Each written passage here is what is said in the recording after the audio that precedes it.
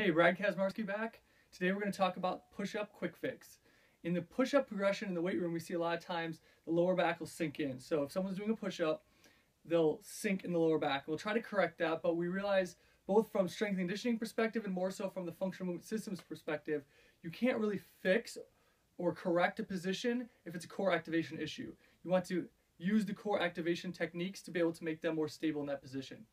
So one of the quick fixes I've found with the push-up over multiple years, a decade now of playing with the push-up at the high school level and beyond, is that when we sink in the lower back, here's a quick fix. I'm going to show you a video both without it and then with it, and then talk about it.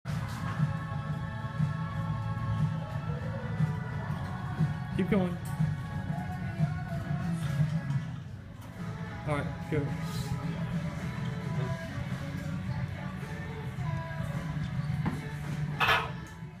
So in that video, you can see we just used the foam roller to correct it. By putting the foam roller in to get a little core activation is the old SFMA term. Now I think they use pattern assistance, but core activation, by putting it in there, activates the core to be more stable. So in the case you just saw in the FMS, it's someone who has more of a stability problem.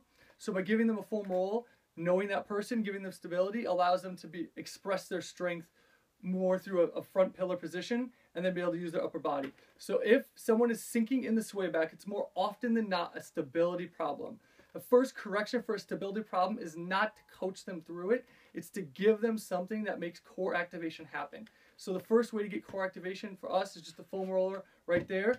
We're gonna have a much better push-up position and we can regress them. So once they've done that for a while, you can do 2 sets with it, 1 set without.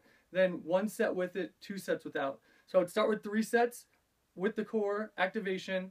Then as they get better at it, you're going to find they can fade off 1 set, then 2 sets, and you'll be down to 3 sets without it. If they're a stability-based person, where their issue is always stability, you can, anytime they kind of struggle, you can come back by giving the foam roller and let them be more stable, knowing that that's their default problem is stability. But you can progress them from 3 sets with it to 2 sets with it, 1 set without, to 1 set with it, 2 sets without, and eventually no sets at all with core activation, just regular good solid push-ups.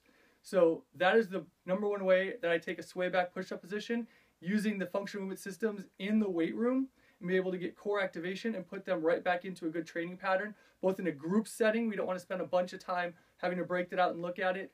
And in an individual setting, you don't want to have to do a bunch of regressions if it's not necessary. If it's just a core activation issue, just give them that foam roller, let them go right to it. They'll be more stable. They'll feel it more. They'll express to you, wow, I felt that a lot different. And you'll know you're in the right place if their push-up looks better and they're more stable in the center. So if you see any sway back push-ups, give that a try. And I think you're going to notice a huge difference right away if there's a stability problem.